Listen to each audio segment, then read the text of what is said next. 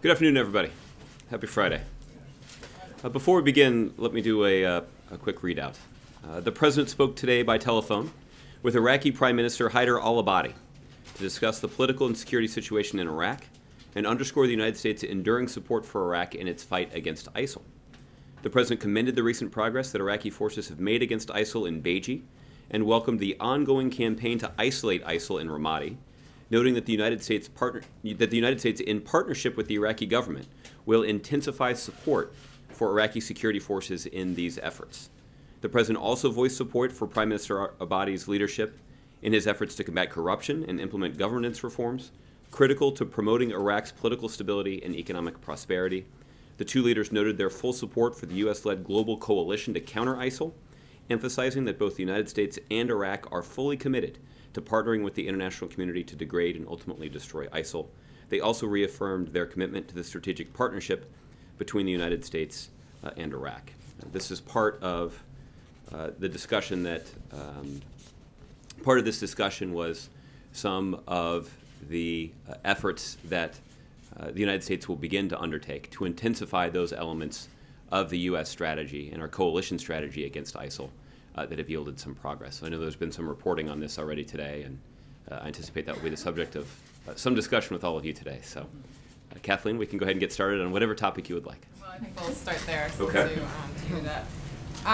So the White House is saying fewer than 50 forces going to Northern Syria. There's initial reaction calling this tinkering around the edges, a Band-Aid on a gaping wound. What exactly do you think 50 special forces can accomplish? Well, I certainly wouldn't underestimate the capability and capacity of our U.S. Special Operations Forces to be an important force multiplier anywhere around the world they're deployed. And the President does expect that they can have an impact in intensifying our strategy for building the capacity of local forces inside of Syria to taking the fight on the ground to ISIL in their own country. That has been the core element of the military component of our strategy from the beginning, building the capacity of local forces on the ground. That was the essence of the call that the President just completed with Prime Minister Abadi. The United States and our coalition partners have worked effectively with the central government of Iraq. They've got command and control of Iraqi security forces in that country, and because of training and advice and assistance that the United States and our coalition partners have been able to offer to those Iraqi security forces, we built up the capacity of Iraqi security forces to be more effective on the battlefield inside of Iraq. The situation in Syria is quite different. The United States and our coalition partners do not have a central government with whom we can partner. The Assad regime has lost legitimacy to lead that country for a variety of reasons. In fact, they've actually used the military of that country to attack innocent civilians. So what the United States and our coalition partners have been focused on doing is enhancing the capacity of moderate opposition forces on the ground inside of Syria. There are already a variety of ways that you already know about that the United States and our coalition partners have offered assistance to those forces. Some of those efforts have included carrying out military airstrikes in support of their operations on the ground. In some cases, those local fighting forces have been enhanced through decisions that the President has made to resupply them, offering them military equipment and ammunition that they have used to effectively make progress against ISIL. When it comes to northern Syria in particular, we have seen moderate opposition forces inside of Syria who have driven ISIL out of Kobani. You'll recall a few months ago that some of these opposition forces were under siege in Kobani. After being resupplied by the United States military, these forces didn't just drive ISIL out of Kobani, they drove them out of the broader region. And now there's a 500-mile-long border between Turkey and Syria. All but 90 kilometers of that border is now secure. We've also seen these opposition forces make progress in the direction of Raqqa. This is the self-declared capital of the Islamic State. There are now moderate opposition forces that are 45 kilometers outside of Raqqa.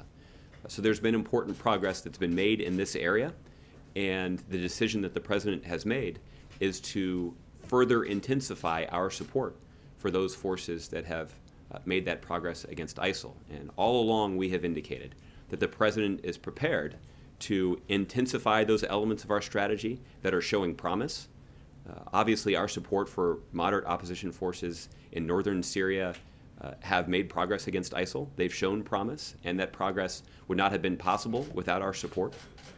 We've also demonstrated a willingness to scale back our investment in those aspects of the strategy that have not yielded progress.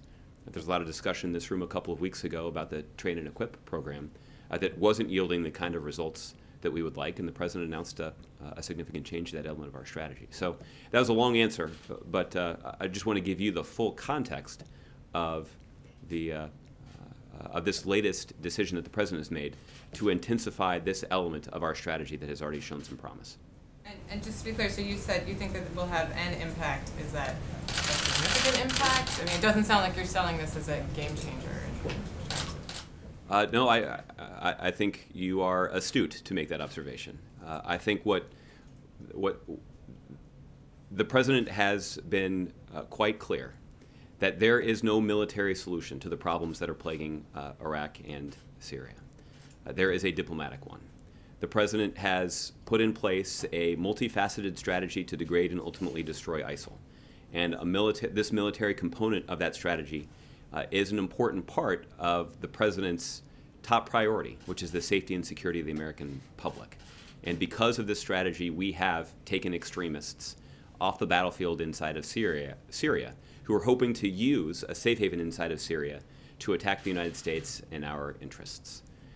So we know that we need a political transition inside of Syria in order to address the root cause of so many of the problems that we've seen in Syria, and that those problems range from hundreds of thousands of Syrians who've lost their lives in the civil war in that country, millions of Syrians who have had to flee their homes to escape violence. Some of those Syrians have unfortunately died trying to flee their country. And it's a tragedy, both in terms of the human toll that it has had on the Syrian people. It's also significant in terms of the destabilizing impact it's had throughout the broader region. Countries like Turkey and Lebanon and Jordan are bearing a significant burden in trying to meet the basic humanitarian needs of hundreds of thousands, or if not millions, of Syrians who have sought refuge in each of their countries. So this is a significant problem, and we can take some military action to provide for the safety and security of the American people.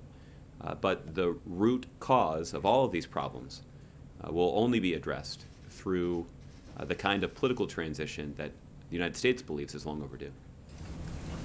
Julia. Josh, I just wanted to flesh out some details here. We've heard that the President has authorized fewer than 50 special operations forces. How many exactly, if this has already been authorized, can you tell us the exact number of forces who will be going into northern Syria? The less than 50 number is accurate. I cannot be more specific than that, primarily for reasons related to operational security. There are a number of details about this decision that I am not in a position to discuss in this public setting, primarily to ensure that our special operators can do their work as safely as possible, acknowledging that this is a very dangerous region of the world. Okay, and you mentioned the call between the President and Prime Minister Abadi talking about intensifying U.S. support in Iraq to fight the Islamic State there. Will that include, even in the future, more special operations forces? Is there any talk of intensifying that support through U.S. troops? Well, there are. I don't have any announcements along those lines to make from here today, but we have already found that pairing some U.S. forces, including special operations personnel, with Iraqi security forces in a strictly trained, advise, and assist role has been effective in enhancing the capacity of those Iraqi security forces to make progress against ISIL.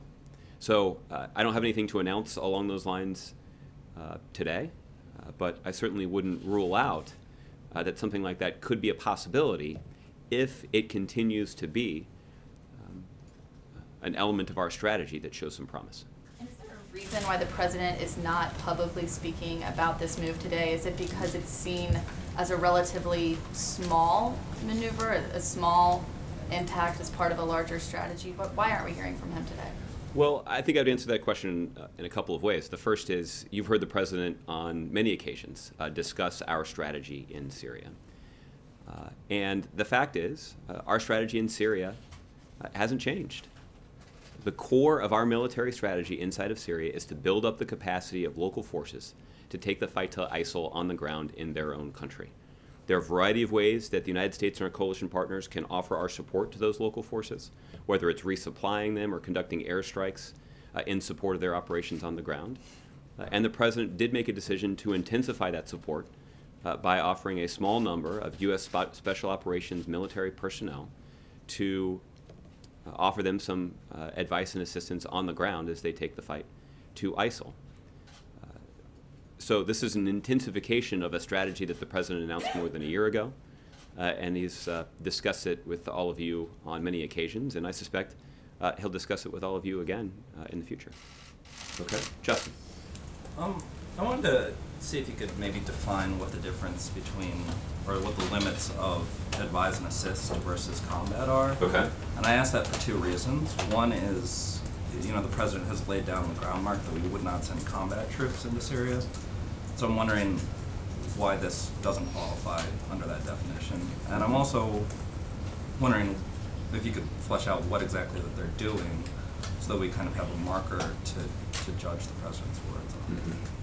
On the last question, it's going to be hard for me to offer you many specifics about what precisely they're going to be doing, primarily because there's some operational security that needs to be protected. And there may be more details that the Department of Defense could offer you, but from here, I can't be more specific than to say that those special operation forces will be in Syria and they will be offering some training, some advice, and some assistance to moderate opposition forces that are fighting ISIL in northern Syria right now. As it relates to their mission, this is an important thing for the American people to understand. These forces do not have a combat mission. In 2003, President Bush ordered a large-scale, long-term combat operation in Iraq. That is something that Barack Obama, then a state senator from Illinois, spoke out against. He disagreed with that decision. And he didn't, at that point, believe that it would serve the interests of the country to try to impose a military solution on the problems inside of Iraq. And President Barack Obama has that same view. He does not believe that that military operation was in our best interests, and he does not believe that that's something that we should do again. So that is why our special operations personnel inside of Syria have a very different mission. It is not, that mission is to build the capacity of local forces so that they can be even more effective than they've already been in taking the fight to ISIL on the ground inside of Syria. I guess I just want to look back on the question one more time, because the President didn't say that there wouldn't be a large-scale, long-term ground mission. He said that there would not be a ground operation in Syria. And so, a ground combat operation in Syria. And so I'm trying to figure out how can we measure that point. What are soldiers in combat doing that these train, advise, and assist soldiers aren't doing? Because it looks and smells and sounds like a combat mission. And soldiers are dying. The Pentagon has described some of these as combat. Well, let me say that this, what I'm trying to do is to be as specific as possible with you about the specific responsibilities that these special operations personnel have. This is not in any way an attempt to diminish the risk that they will face or the bravery that they will need to summon to carry out these operations. This is a dangerous place on the globe, and they are at risk, and there's no denying that. And that is, once again, a reason for us to remember the significant sacrifices that our men and women in the military make for our safety and security. And nobody is more keenly aware of that than the Commander-in-Chief. At the same time, the responsibilities that they have there are different. First of all, I think if we were envisioning a combat operation, we probably would be contemplating more than 50 troops on the ground. But because the responsibility that they have is not to lead the charge to take a hill, but rather to offer advice and assistance to those local forces about the best way they can organize their efforts to take the fight to ISIL or to take the hill inside of Syria. That is the role that they will be playing. Again, it still means that they're in a dangerous situation. It still means that they will have all of the equipment that they need to protect themselves if necessary. I'm confident that the Department of Defense has contingency plans in place to try to make it as safe as possible for those forces to operate there. But again, I don't want to diminish the significance of the risk that they are taking in pursuit of this objective that the President's identified. And then last one, and apologies that this isn't on Syria for our network friends, but on the budget, now that we've got a broad budget deal in place, I'm wondering what's going on with the appropriations process that needs to happen by December 11th? Are you guys in negotiations with Congress on that, and how confident are you both that it will get done and that it won't include any of the sort of riders that you guys have objected to? Well, when Congress agreed to pass a continuing resolution back at the end of September, the goal all along had been to try to reach an agreement about these broader caps about a month in advance of the December 11th deadline to give appropriators in Congress enough time to negotiate below those caps. And so that goal has been met. Congress now will have more than a month to put together appropriations bills in advance of the December 11th deadline. So based on the timeline that Congress described that they would need, we've met that deadline, and they should have ample time based on their own descriptions to put together legislation. We are hopeful, though, that progress will not get bogged down through an attempt by members of Congress to add ideological riders that are completely unrelated to these funding bills. And that is something that we've seen Republicans be tempted to do in the past, and we're hopeful that they will not do that in a way that derails what should be a relatively smooth process. Okay, Kristen. Josh, thanks. I want to be very specific about what the President has said in terms of putting boots on the ground in Syria, and he actually didn't even use the term combat. He said on September 10th, 2013, quote, "I will not put American boots on the ground in Syria." So with this announcement today, isn't he effectively breaking that promise to the American people? Kristen, in September of 2013, the President was receiving questions about what the United States was prepared to do given our insistence that President Assad had to go, that he'd lost legitimacy to lead. And the President was making the point that he was not prepared to put boots on the ground to take down the Assad regime. Again, that is precisely the mistake that the previous administration made in implementing a regime change policy against Iraq and putting U.S. forces in a large-scale, long-term ground combat operation to try to take down Saddam Hussein. That did not serve the interests of the United States, and in some ways we're still paying the price for that mistake. So what the quote that you pulled there is a very different situation. But he said definitively he was not going to put boots on the ground. We've heard him reiterate that same idea multiple times, that he wouldn't put boots on the ground in Syria. Well, again, you've read one quote from that, to be fair, is out of context. The situation that the President has described is a description of the kind of mission that our men and women in uniform will have in our counter-ISIL campaign. But he's consistently said he's not going to put boots on the ground, Josh. You don't deny that. He's consistently said that. Well, that would not be a part of this strategy. Well, again, Kristen, the only quote that you read to me is a quote from 2013. That was a direct question related to what we were prepared to do to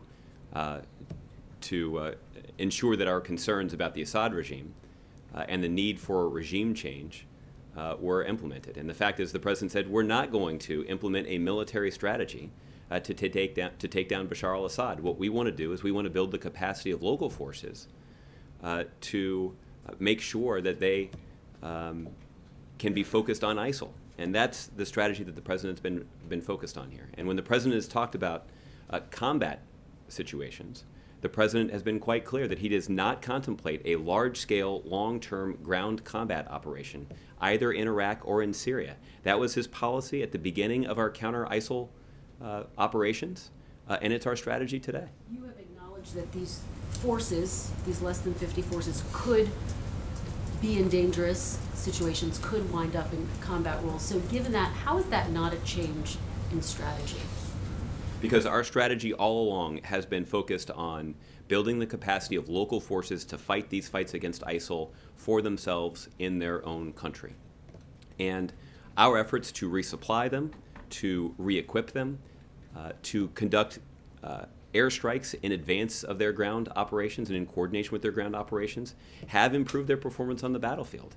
That element of our strategy to build their capacity has yielded progress. And so the President wants to intensify that assistance that we're providing. And one way you can intensify that assistance is to pair them up with experts, with some of the smartest, bravest, most effective fighters in the United States military. And that's exactly what we're doing. And I do expect that that will improve their performance on the battlefield. These U.S. forces could be in combat roles. Their lives could be at risk, Well, correct? they will not be in a combat mission. Their mission is That's not their mission, but they could find themselves in a combat situation, just as we saw with the rescue mission. There is no denying the amount of risk that they are taking on here, and they will be equipped to defend themselves if necessary. I'm confident that the Department of Defense has contingency plans to try to make them as safe as possible in a very dangerous part of the world, and it is a good reminder of the appreciation that we need to have for our men and women in uniform. I want to ask you one more question, Josh. Does the President have the legal authority to put U.S. forces in Syria? Senator Angus King said earlier today the war is not authorized, making the point that the AUMF still has yet to pass through Congress. Do you need to redouble your efforts to try to get that passed through Congress? Well, that's a great question, Kristen, and here's the answer to it. The answer simply is that Congress in 2001 did give the executive branch authorization to take this action, and there's no debating that.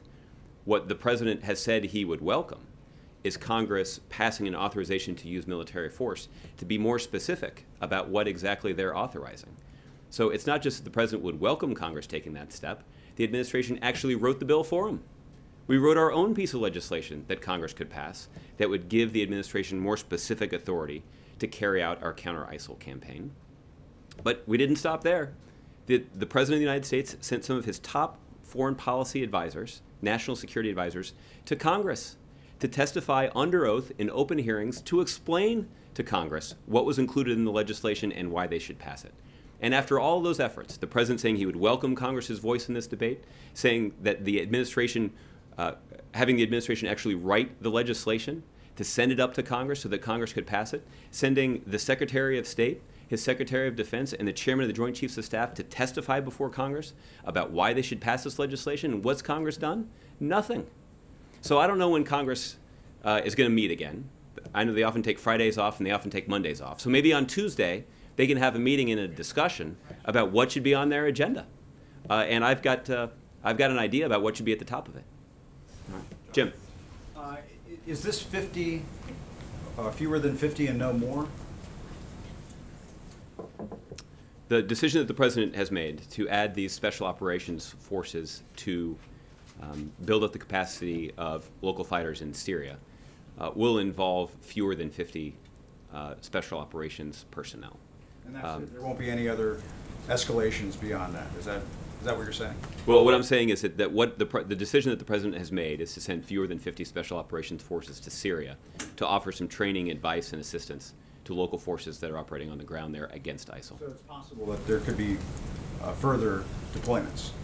Well, Jim, I don't want to try to predict the future here. I think we've been quite specific about what our strategy is, and we have shown a desire to intensify our efforts behind those elements of our strategy that have shown the most promise. And building the capacity of local forces, particularly in northern Syria, has shown some promise. And this is a further intensification of those efforts.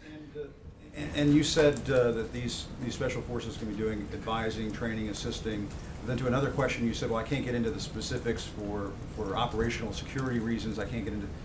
So which is it? Are they going to be involved in some raids in northern Syria potentially? Well, Jim, the role that they will have is to offer training, to offer advice, and to offer some assistance to local opposition fighters on the ground in Syria who are taking the fight to ISIL in their own country. That is the responsibility that they have. That's the mission that the Commander-in-Chief has given them. On an operational basis, in terms of where they're going to be operating, with whom exactly they're going to be partnering, where the first mission will take place, I think for pretty obvious reasons, those are not details that we can get into in public. And I want to get back to what Kristen was asking about, which is, and I want to see if we could have just a moment of clarity here, Okay. Because That's the reason I'm here. yeah, I understand that. I think Kristen was asking a basic question, and it's a Okay. question that the American people have. which is this president, this White House, the officials here at this White House repeatedly, over and over again, made it clear to the American people that there would be no combat role for U.S. troops fighting ISIS. That appears to be changing. Not only is there this announcement that you're talking about today, which you say they won't be involved in a combat role, but you're not ruling out the possibility that they may be involved in some sort of combat operation. But on the Iraq side, you have Pentagon officials this week saying we're in combat. So it would be great if we could just have a moment of clarity here and you could acknowledge that yes, this mission is changing. It is not what it was said it was going to be at the onset of this. I mean, I just think that's fair. It's clear. To say that, Jim, would only confuse the situation.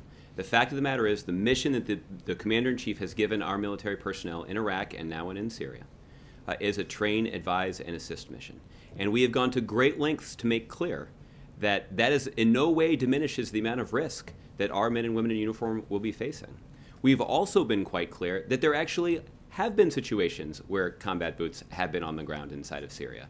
We've been quite candid about that. The President ordered a mission involving U.S. military personnel putting boots on the ground inside of Syria to try to rescue American hostages that had been taken by ISIL. That occurred more than a year ago. The President earlier this year ordered special operations personnel to conduct a raid against a high-value ISIL target inside of Syria. That raid was successful in both taking that ISIL leader off the battlefield and recovering significant troves of intelligence. The Department of Defense has had contingency plans in place for search and rescue operations. Fortunately, the United States has not been in a situation in which one of our pilots has been shot down or crashed in the skies over Syria, despite the fact that they've conducted thousands of military flights over Syria. This is a testament to the professionalism of our armed forces, but there were contingency plans in place for search and rescue operations that would have put U.S. military boots on the ground in a fight against ISIL to potentially try to rescue American military pilots. So we have been forthright about this fact. This is not the first time that we're discussing this information. In fact, we've discussed this at some length. And the desire here, Jim, is to try to be as specific and as clear as possible exactly what it is that they're doing. Their mission is a train. You're denying that at the onset of this military operation against ISIS, that the impression was not given to the American people that there would not be a combat role. I recognize there's some potential double negatives in there. But at the onset of this, I think any rational person would conclude that the impression was given to the American people that there would not be a combat mission. Well, it now appears that there are going to be occasions from time to time where there will be a combat element to what U.S. troops are doing in Iraq and Syria. And so you're saying that that's not the case? What I'm saying is the impression I think the President went to great lengths to leave with the American people in September of 2014. And the President gave a national address on live television in prime time on September 10th of 2014. And the President did go to great lengths to make clear that our counter-ISIL strategy in Iraq and in Syria would be substantially different. A difference in night and day between the strategy that President Obama was implementing to counter ISIL and the strategy of a long-term, large-scale ground combat operation that the Bush administration pursued back in 2003. The President did go out of his way to make quite clear that our strategy is quite different. The strategy was, that difference existed then, and that difference exists today. And what the President did in the context of that speech and in the numerous other times that you all have asked him about it and when he's given other statements about it, the President has been quite clear about the fact that they do not have a combat mission. They have a training, advising, and assist mission.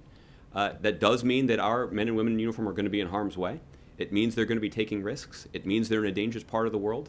And it means that we owe them a debt of gratitude. What about that raid where a U.S. soldier died just last week? It's a raid. That was in Iraq. This was a raid that was led by Kurdish Iraqi security forces. The U.S. military personnel that were there were in an advise role. But when those Kurdish security forces... in an advise role, there's the potential for something like this to occur, where they may have to engage people who are in harm's way. That's reality. That's already happened.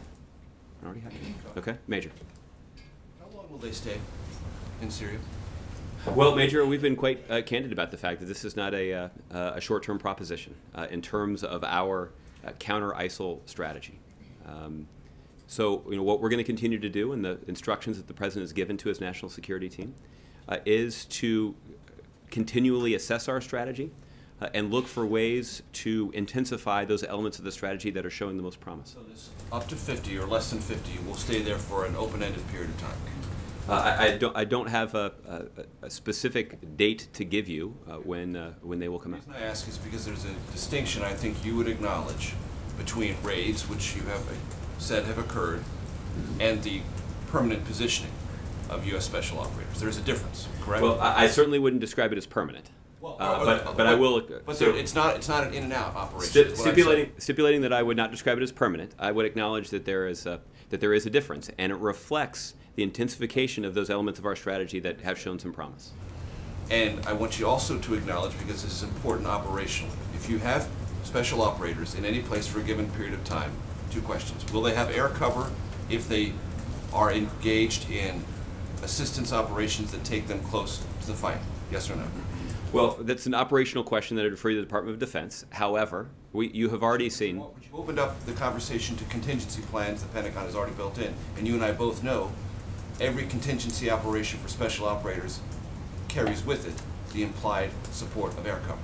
What has been underway for more than a year now is U.S. military pilots and coalition military pilots taking airstrikes in coordination with local forces that are fighting on the ground. So that kind of air cover is something that local opposition forces have already benefited from. But in terms of how operators of the United States would not be denied. Well, for a specific operational question like this, I'd refer you to the Department of Defense. You know that's true. Well, again, the President's not going to stick special operators out there without U.S. air cover. Well, we have made clear that they will have the equipment that they need to do as much as they can to keep them safe, and I'm confident that the Department of Defense has a contingency plan. But for what those contingency plans are, you should check with them. And would you acknowledge that special operators would be not only generally at risk, but because they represent the United States government, because they have not been in Syria for any length of time, they've been moving in and out, they will have a target on their back. And if they are in some ways either encircled or in jeopardy, they will have military extraction operations to support them if, in fact, they get into a dicey situation. Also correct. Well, there's no denying the significant risk that they are facing. And is that risk elevated because they wear the uniform of the United States of America? I would allow that that's probably the case. But for what those contingency plans are, you check with the Department of Defense. Just for the record, because what I'm trying to establish here is they are combat forces, special operators. They are not desk people. They are, as you just said, the best fighters we have. They will have air cover, and they will have extract operations behind them. That's 3 levels of combat operations that are implied with their continued staying in operations in Syria, correct?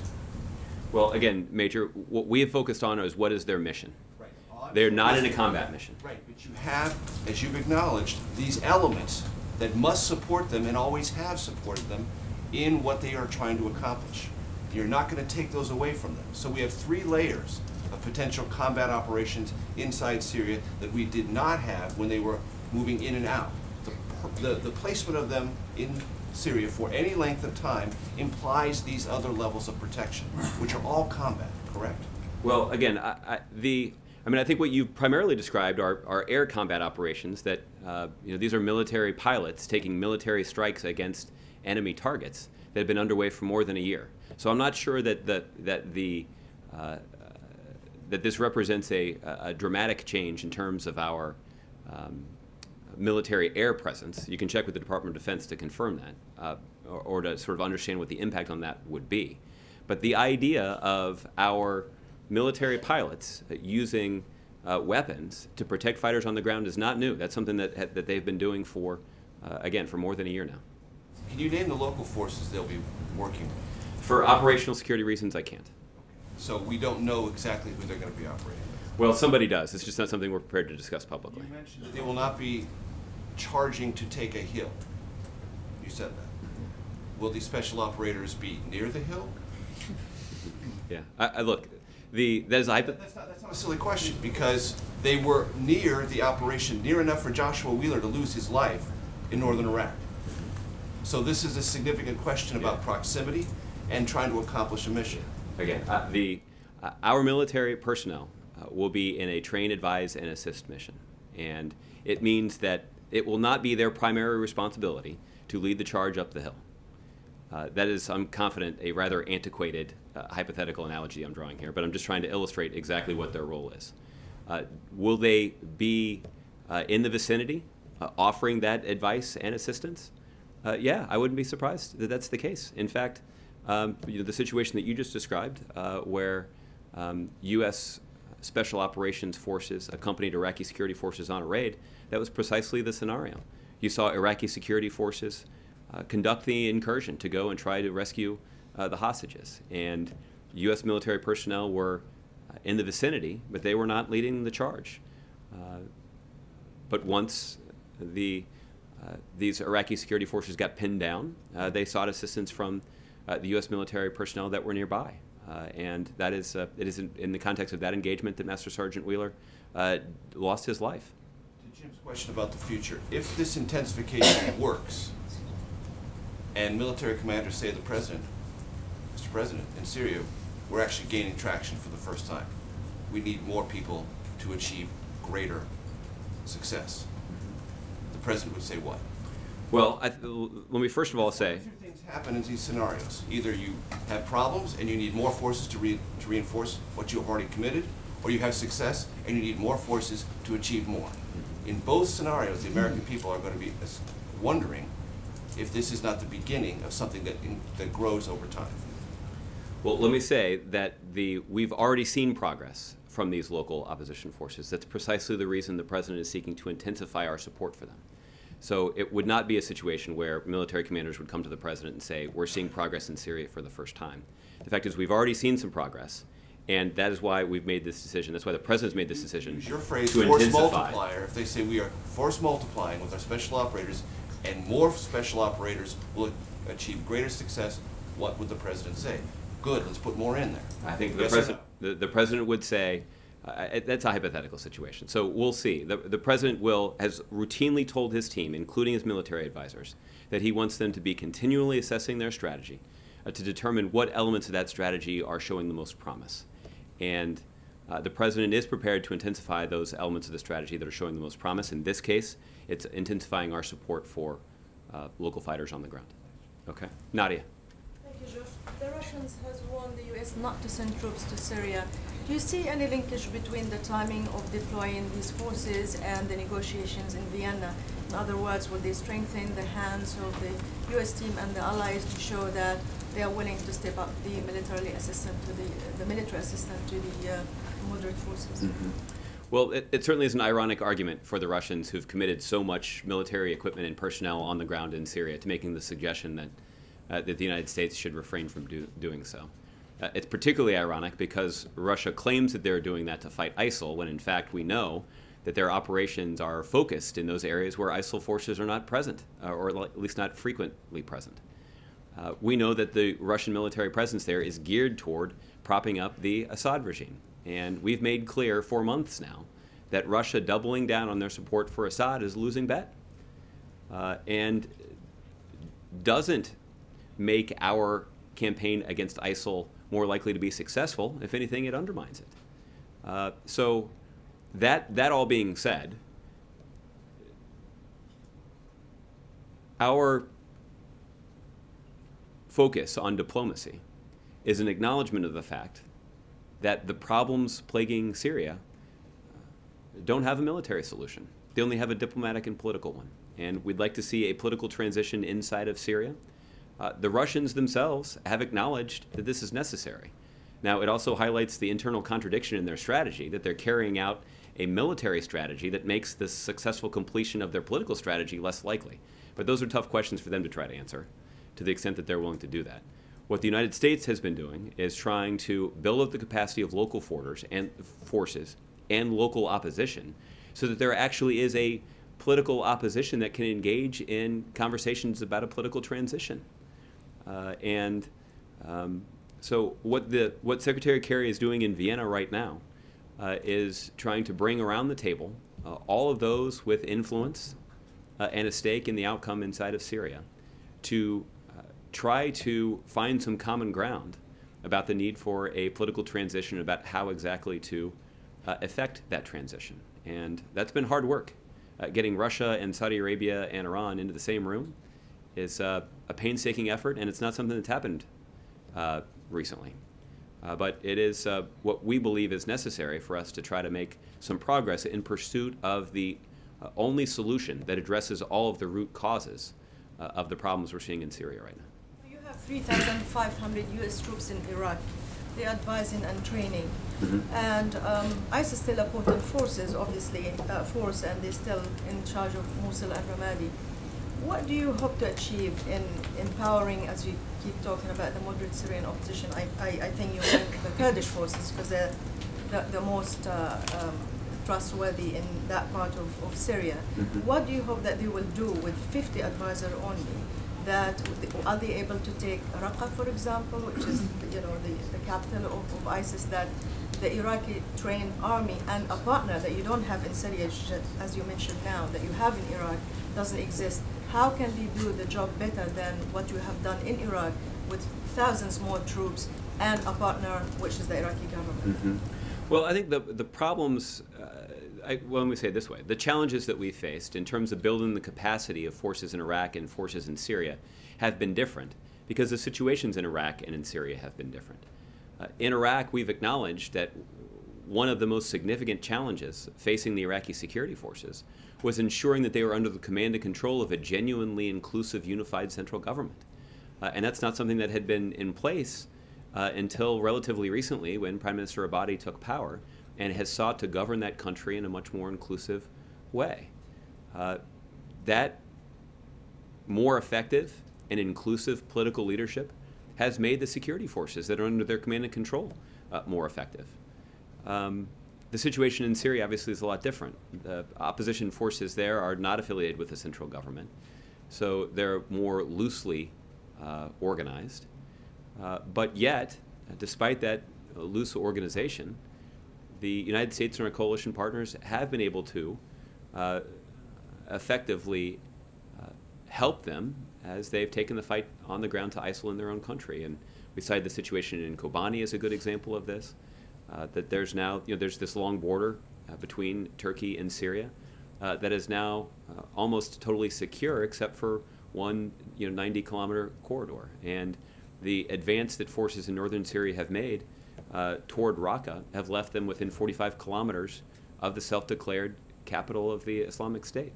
That's an indication that these local forces have shown some promise and made some progress. And a lot of that progress is due to their efforts to coordinate with our counter-ISIL coalition. And whether that is resupplying them or conducting airstrikes in support of their ongoing ground operations, their performance on the battlefield has improved, and we would anticipate that their performance would improve even more when paired with the force multipliers that are this several dozen United States special operators. Is this a mission trying to take Raqqa back? This is a mission to support the efforts of moderate opposition fighters on the ground as they take the fight to ISIL in their own country. That is what they're trying to do, to offer training, to offer advice, and to offer assistance to those local forces inside of Syria that are fighting ISIL. Okay? April. Josh, I want to go back to something that Major was trying to get to. Are these forces combat ready if it needs to happen, if that is the case? Well, April, I made an allusion to the fact that these special operations forces will have the equipment that they need to protect themselves if necessary. So they certainly will be equipped to defend themselves. So if something were to happen and they have the equipment, they would be considered boots on the ground, correct? Well, they're boots on the ground now. That's. But you're saying there's no military. You're not looking for any kind of military action right now. It's more about training and also advising and assisting. Well, that is the military mission that they have been given.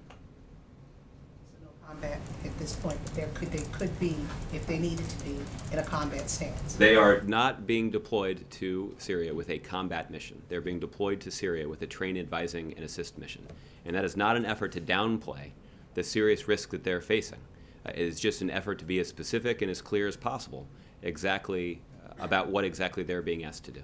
Okay, and now, many years ago during the Bush administration, we kept hearing when the fight was against al-Qaeda, no military solution, And now we're hearing the same thing. We're back to no military solution with a diplomatic looking for a diplomatic win. Now we're hearing the same thing, no military solution, looking for a diplomatic win. We never really saw the complete diplomatic win during the Bush years. So what would the definition of a diplomatic win really look like in this administration's eyes? Well, I think the reason for that, this question actually goes to the core of our military strategy, ironically enough. The reason the President feels it's important for us to build the capacity of local forces to take the fight to ISIL in their own country is we want to enhance the ability of Iraqis and Syrians to provide for the security of their own country. The United States can't go in there and provide that security for them in perpetuity. We've tried that. It didn't work. Ultimately, it will... Ultimately, local security forces, local government officials, and local citizens need to demonstrate the wherewithal to govern and secure their own country. And when the United States goes in to try to impose that security and impose that military solution, that can temporarily have the effect of pacifying the situation. The United States military is extraordinarily effective.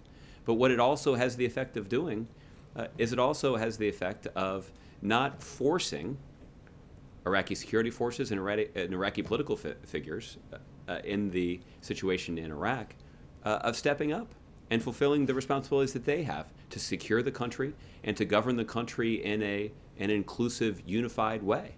And once the United States military left Iraq, we did see a situation where the Iraqi central government, because they did not have a commitment to unifying that country and governing it in an inclusive way, we saw the nation of Iraq start to break down along sectarian lines.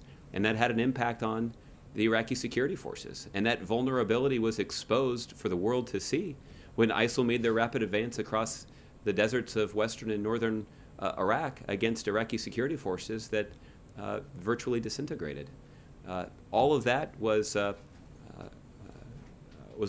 reflected a failure of the Iraqi central government to unite the country and to put in place security forces that were prepared to defend the whole country. So that is why our strategy all along has been predicated on not imposing our own solution, but rather trying to build up the capacity of Iraqis and Syrians to secure and govern their own countries. So 14 years in counting for Iraq, for looking for this diplomatic win, and then in Syria, are we expecting to maybe mirror the same timetable? You're saying we could be there for a while. Well, at this point, we have been clear that countering ISIL and completing our efforts to degrade and ultimately destroy that terrorist organization is not a short-term proposition, and the President acknowledged this, more than a year ago as well. Could it be another 14 years like we're seeing in Iraq? I mean, when you say it's not a short-term proposition, that's a broad brush. I mean, we're seeing already the situation in Iraq that seems like you have to stand there and stay with them because it's not ending right now. Well, April, I think the important thing to understand, and the lesson that certainly we hopefully have all learned about this, is that these are problems that cannot be imposed. These are solutions that cannot be imposed by the United States using our military might. That's just not the way that it's going to work. And previous attempts to do that have been unsuccessful and did not at all serve well the interests of the United States. Devin. Thanks, Josh. Are these fewer than 50 on the ground now inside of Syria, or is that deployment forthcoming? You'd have to check with the Department of Defense on that. To be honest with you, though, I would not be surprised if they're reluctant to say one way or the other, again, just for the operational security.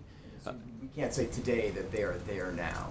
You should check with the Department of Defense about the best way to and a little bit more on the mission, the train advise assist. Will that include involvement with airstrikes, training these opposition forces on the ground to call in airstrikes, something that Chairman Dempsey had suggested many times previously? Well, I think Chairman Dempsey had said that this is an option that was on the table. I don't think that Chairman Dempsey, while he was in office, had ever recommended that to the President, but he'd always noted that that was an option that he could recommend to the President. You have to check with the Department of Defense for an answer about whether or not that is part of the training that they'll be providing. Okay. And last question is, you've acknowledged previously that the Russian airstrikes over Syria have targeted U.S.-backed opposition groups. And now the president is sending in these forces on the ground to help train, advise, assist some of these groups. Is there any concern that U.S. troops could now become targets of these Russian strikes? Has there been any communication with the Russians on coordinating that? Well, Devin, let me say a couple of things about this. We've seen that the focus of Russia's military activity inside of Syria has been in those areas of the country where ISIL fighters are not frequently present. So, but there have been, as we've acknowledged, some strikes in other areas. So that's the first thing. The second thing is, of course, the president is concerned, and I think the Department of Defense is concerned about the safety of these Americans who are operating in a very dangerous country and in a very dangerous part of the world. And that's why they'll be prepared and with the equipment that's necessary to defend themselves, and that there are contingency plans in place to try to mitigate the risk that they face. When it comes to the Russians, the United States military has engaged in a handful of low-level, tactical, practical conversations with the Russians to deconflict our activities. But I do not envision a scenario where the United States military is coordinating our efforts with the Russians unless and until the Russians are prepared to make a constructive commitment and contribution to our counter-ISIL coalition. These forces, though, just to be clear, could be at risk of getting struck by a Russian airstrike. Well, again, these forces are at risk in a very dangerous part of the world and in a dangerous country. And the president has also made clear that he's wants to make sure that these special operators have the equipment that they need to defend themselves, and that's what they have. Okay, Scott. The scale of this deployment suggests that the president's going down this path cautiously. Can you talk a little bit about his decision-making process and whether this is a move he's making reluctantly? Well, Scott, I wouldn't describe it that way. I think what the president has. Let me step back. I've said a little bit of this before, but I think it's important that this is actually a Exhibit A of the way that the president's been making these kinds of decisions. The president and his team are routinely assessing our counter-ISIL strategy to look specifically for those areas of the strategy that are not performing up to expectations. And the president's made decisions to curtail investments in those efforts. The train and equip operation is the best example of that. At the same time, they've also been conducting these frequent and regular assessments of the counter-ISIL strategy to look for those areas that are showing some promise and areas where the strategy is yielding some progress. And our efforts to offer support to opposition fighters in northern Syria have shown some promise because those fighters have made some progress. Those are fighters that have benefited from resupply missions where the United States military and our coalition partners have been able to provide them with equipment and ammunition that they have used in their fight against ISIL. And they've also benefited from our coalition's efforts to coordinate military airstrikes in support of their operations on the ground. And so the president asked his military team for some options for intensifying further our support to those opposition fighters. And one of the options that the military came back with was putting a small number, fewer than 50, special operations forces on the ground inside of Syria in a train, advise, and assist role to make those fighters even more effective and to serve as essentially force multipliers by offering advice and using their expertise can enhance the operations and enhance the success of the opposition forces on the ground. And so this is sort of the best example that you'll probably hear me frequently refer to in future briefings about the president's approach to decision-making in Syria, acknowledging when those elements of the strategy are not yielding the kind of progress that we would like to see, and curtailing those investments, looking for opportunities to intensify those elements of the strategy that are showing some promise. And in some cases, that means actually asking his team to come back with specific recommendations about how precisely to intensify those efforts. And this is a good example of that. Is it fair to say you're really trying to minimize the U.S. footprint? Well, I think we are cognizant of the discussion that April and I were having, which is that the United States cannot be in a situation in which we are imposing a military solution on this problem. So I think the President is mindful of that our goal here is to build up the capacity of local forces to fight this fight on the ground in their own country for themselves. But we want to enhance their performance on the battlefield. And so we've looked for a lot of ways to do that. The President is mindful that this is not something that we can do for them. This is something that they must do for themselves with the assistance and expertise that the United States military and our coalition partners have to offer. Okay, Kevin. Josh Lance, would you acknowledge or reject the notion that this is mission creep by any definition? And if you reject it, how do you explain that to the American people? Kevin, the mission hasn't changed. The United States, the President of the United States delivered a televised address in prime time on September 10th of 2014, where he made clear that there would be U.S. military personnel on the ground in the region in a train, advise, and assist capacity to build up local forces who could then take the fight on the ground against ISIL in their own country. That mission has not changed. And yet, we're adding people, Special Operations Forces. If you continue to add people, is that not mission creep? Kevin, I've just made clear that the mission that the President announced on September 10th, 2014 was the mission that the Department of Defense implemented at the direction of the Commander-in-Chief, and that is the mission that remains in place today. So from your perspective, nothing is different. Disregard what we've read today, disregard what you said earlier. I'm just trying to understand because... Well, I'm trying to explain it to you. Okay. I've made quite clear exactly what we're doing to further intensify those elements of our strategy that have shown promise and have yielded some progress. That, of course, means changing. We're intensifying it. We're ramping up the support that we're providing to those local forces. But the mission of our men and women on the ground has not changed. I want to sort of follow up on something else that was asked earlier about U.S. forces that may come under assault by the Russians. If American Special Operations Forces are eliminated by Russian airstrikes, is that or is that not an act of war? Well, Kevin, right now that is a hypothetical situation, primarily because we've seen that Russian military activity has been focused almost exclusively on those areas of Syria where ISIL fighters are not present. U.S. Special Operations personnel will be operating in a train, advise, and assist role alongside opposition forces that are fighting ISIL. So that's why there is a low likelihood that they would come into conflict. And we have engaged in low-level tactical talks with the Russian military to deconflict our activities.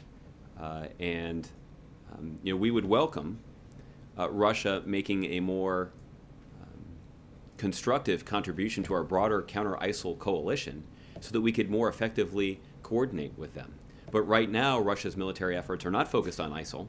They're actually focused on propping up the Assad regime. And that's a problem for a number of reasons, but most importantly, it's a big problem for Russia because they're being drawn into this sectarian quagmire that has significant consequences for the national security of Russia back home, but also for protecting their national security interests inside of Syria.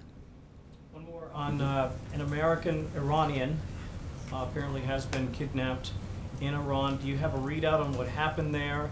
Has the administration reached out to its counterparts in Tehran about this latest detention? Kevin, we are aware of reports that an American has potentially been detained in Iran, and for any of our interactions with the Iranians about this, I'd refer you to the State Department. They can give you an update on those efforts. But as you know, Kevin, the President has made a priority securing the release of Americans who are unjustly detained in Iran. That's been a priority for the President for quite some time. Secretary Kerry talked about, in the context of the nuclear talks when he was meeting frequently with his counterpart, that he would raise the cases of these unjustly detained Americans in every conversation. So this continues to be securing the release of Americans who are unjustly detained in Iran continues to be a priority of the Obama administration and the American people. Mark? Josh, do you know if there was any prior consultation with congressional leaders on this deployment? Mm-hmm. There was. When? I won't get into the details of those conversations, but there were a number of conversations with congressional leaders. Including Speaker Ryan? Again, I'm not aware of all the specific conversations that have taken place. Presumably that's the case, but there were a number of telephone calls that have taken place recently to ensure appropriate congressional leaders were aware of this decision the President made to further intensify our efforts in Syria. Do you know if this deployment triggers a notification under the War Powers Resolution? Mm-hmm. It does not, principally because the United States Congress has already authorized this, dating back to 2001. That's correct. Can you take a question or two about the budget bill? Sure. When is it going to be signed? Our expectation is that the White House will receive the budget bill on Monday, and I would expect the President would sign it shortly thereafter, probably on Monday. Do you expect an event, a bill signing event? I wouldn't expect a big event. As I referenced earlier in speaking with Kristen, Congress typically doesn't work on Mondays, so I don't know if how many members of Congress they might. I think our intention right now is for them. Serve snacks, perhaps? Maybe that would entice them. Well, how about just a general question of coverage? Yeah. We're still working through that, but I would anticipate we'll give you guys a chance to see it. And one more on the budget bill. Can you say why President Obama believes that it is prudent to commit future administrations to selling oil from the Strategic Petroleum Reserve as a way of offsetting increased spending in the bill? Mm-hmm.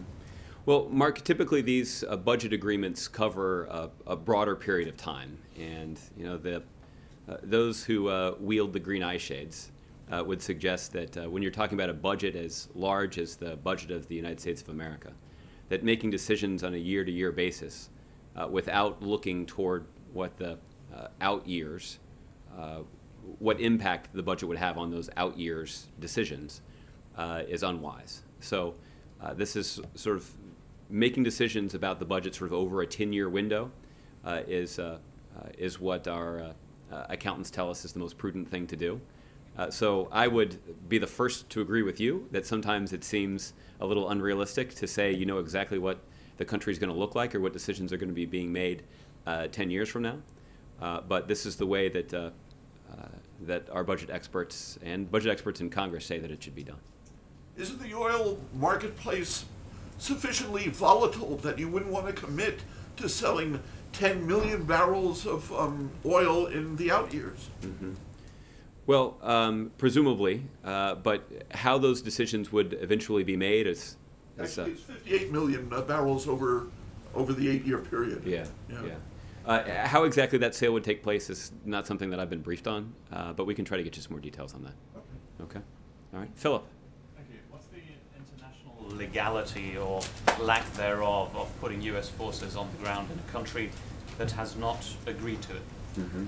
Well, Philip, what the case the United States has made is that the United States and our coalition partners are responding to a specific request from Iraq and the concern that they have expressed about ISIL incursions into their country. So our preliminary response was to assist the Iraqi government in this national security threat. Now, what's also clear is that national security threat actually emanated from Syria, that ISIL had established this safe haven in Syria to carry out actions that threaten the national security of Iraq.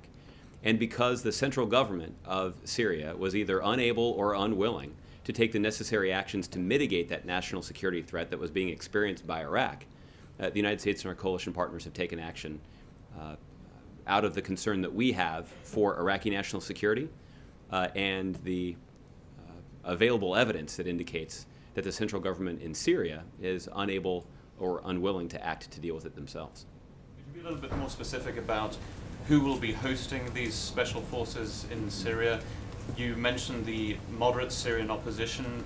is this the Kurds you're talking about in northern Syria, or is it a mix of different parties? Who is it specifically? Where these US soldiers will be based? Will it actually be bases or safe houses? How can we imagine this? Yeah. Well, Phil, for operational security reasons, I'm not going to be able to get into the details of where exactly these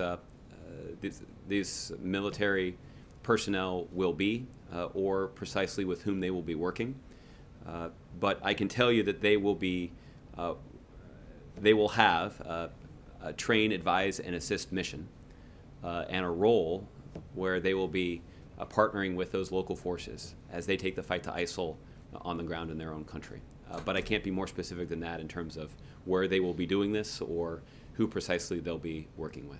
Just one more there. You've mentioned over the last 2 days a multitude of airstrikes on behalf of the US-led coalition over Syria, but according to what Central Command sends out every day, there have been almost none over Syria over the last 2 weeks, whereas they do continue over Iraq. Why have airstrikes come to pretty much a minimum over Syria over the last 2 weeks? Mm-hmm. Well, Philip, I'd direct those questions to Central Command. They're obviously making the day-to-day decisions about what strikes should be carried out. There are a variety of reasons to explain that scenario. It could be that there's bad weather. It could be based on a decision that they've made based on the intelligence they're seeing on the ground. So for a specific operational decision like that about where to take strikes and when to do it inside of Syria on a day-to-day basis, I'd encourage you to touch base with Central Command. Okay. Richard. Thank you, Josh. I just want to, I don't want you to get into details, but this training, advise and assist mission of local forces in Syria, is it similar to what the U.S. forces are doing with the Afghan forces against the Taliban? Somehow similar. Well, I think it's always hard to sort of draw comparisons because the situations in each country are so different. But I think generally speaking, I think that would be a fair comparison to make because it does effectively differentiate between the combat role that American troops previously had in Afghanistan. They no longer have that combat role. Right now what they're trying to do is to try to make Afghan security forces more effective as they try to provide for the security situation in their own country, and they benefit from the training, advice, and assistance that they typically receive from American military personnel that remain in Afghanistan. I guess the reason I'm comfortable drawing this analogy is that this is consistent with the broader counterterrorism strategy that the President laid out, I believe it was in his West Point speech, where the President talked about how the United States needs to develop more capability when it comes to enhancing the capacity of local forces around the world to prevent extremist and terrorist elements from establishing a toehold in their country. So we've talked about how this is an important part of our relationship inside of Afghanistan, building the capacity of Afghan national security forces. We even had this a long debate about the situation in Yemen, that previously, before that country was sort of subsumed by a civil war, that the United States was able to partner effectively with Yemeni national security forces to take strikes against, or at least mitigate the risk posed by extremist elements that were operating inside of Yemen. We still do have some capacities inside of Yemen to protect the American people, but it's been diminished because we don't have a central government with whom we can coordinate effectively right now.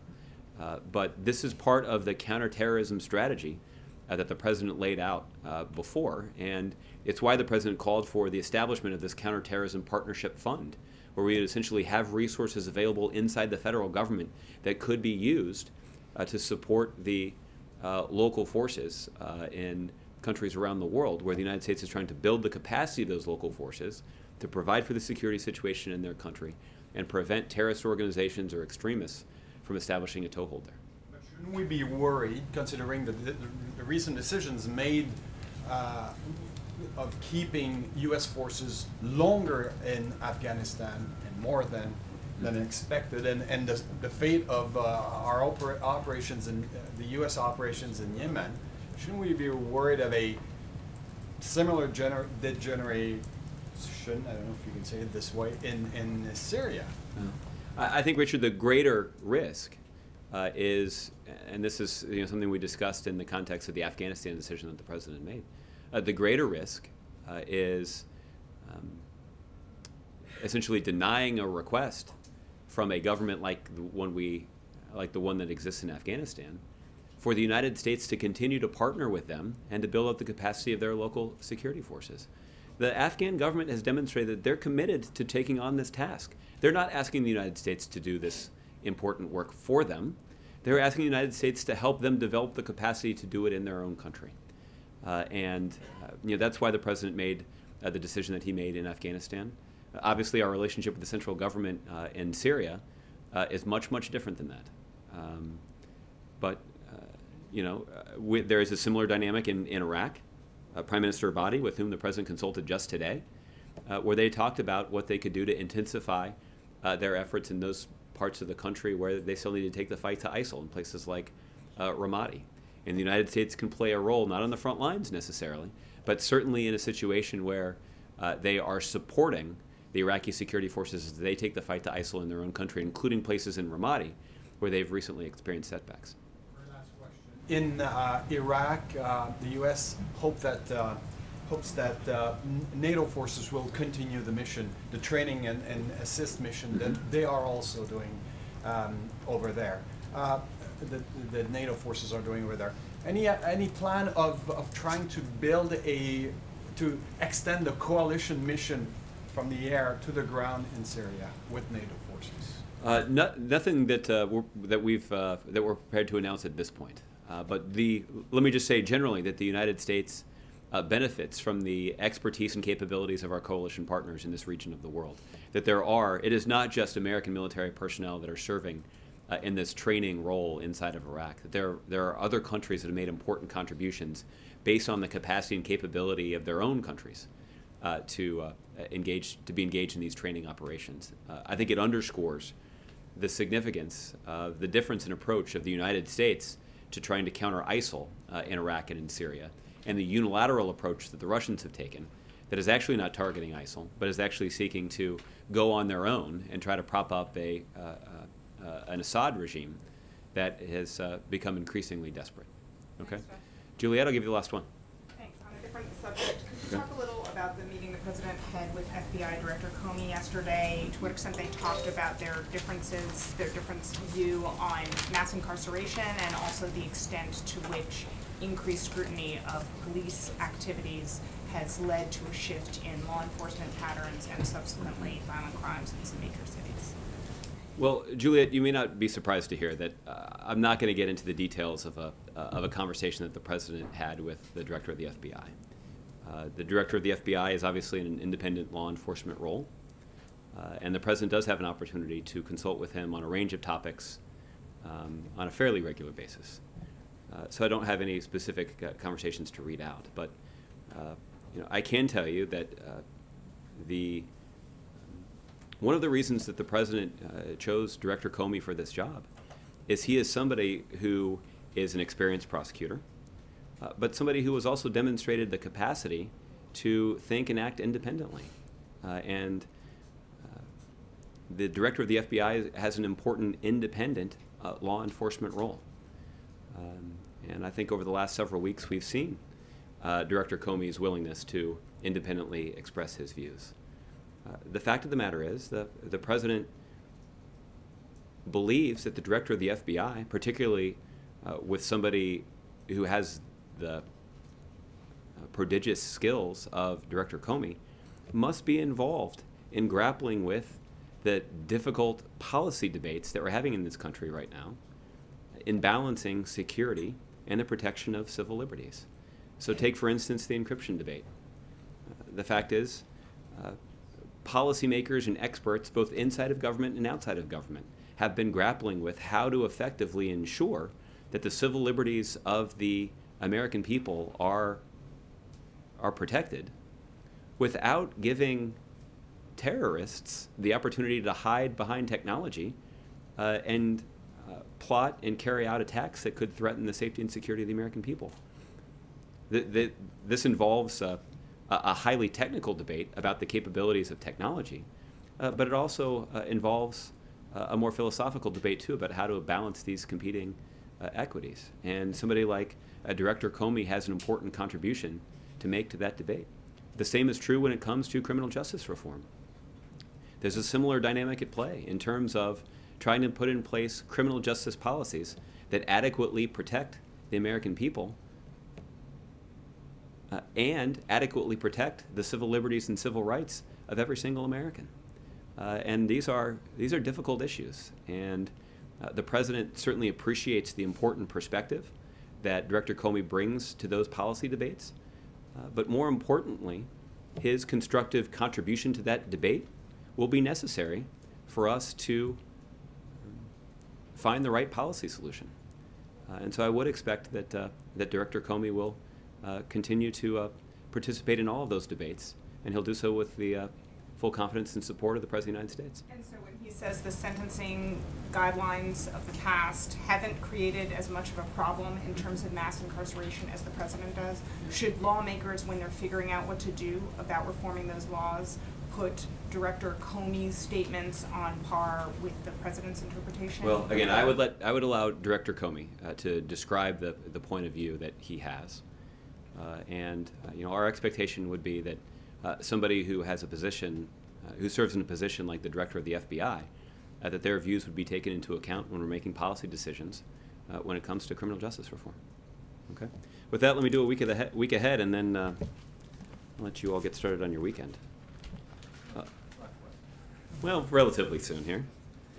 On Monday, as part of his commitment to criminal justice reform, the President will travel to Newark, New Jersey, to highlight the re-entry process of formerly incarcerated individuals who are working to put their lives back on track and earn their second chance. The President will be joined by Senator Booker and Mayor Baraka during that trip.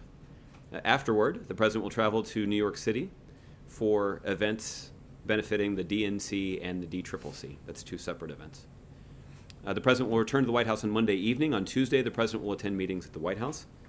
On Wednesday, the President will deliver remarks and take questions at a DNC event here in Washington. On Thursday, the President will host the 2015 White House Tribal Nations Conference. The conference will provide leaders from the 567 federally recognized tribes the opportunity to interact directly with high-level federal government officials and members of the White House Council on Native American Affairs.